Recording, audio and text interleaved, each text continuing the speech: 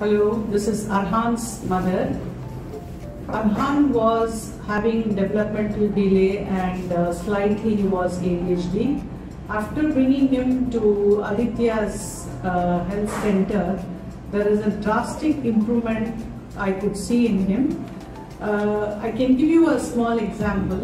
He used to have short-term memory problem. He never used to remember what had happened in a short period of time. Just 2 days before, when I was teaching science lessons, the child never used to remember anything, but now he was able to remember, he could understand the concepts, and he was able to recollect when I asked questions. So that kind of improvement I can see in Arhaan. And the same thing, I used to try medicines, but he used to feel sleepy in the school. He never used to learn and come back. Everything we had to teach. But now he is trying to learn on his own, and the improvement we cannot expect overnight.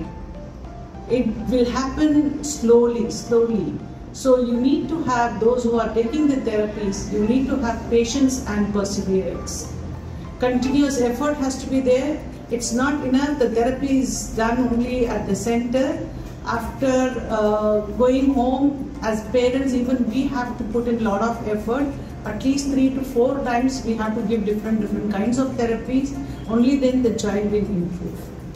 I wish all the best for all the special needs parents, and I wish best of luck for everyone. Thank you.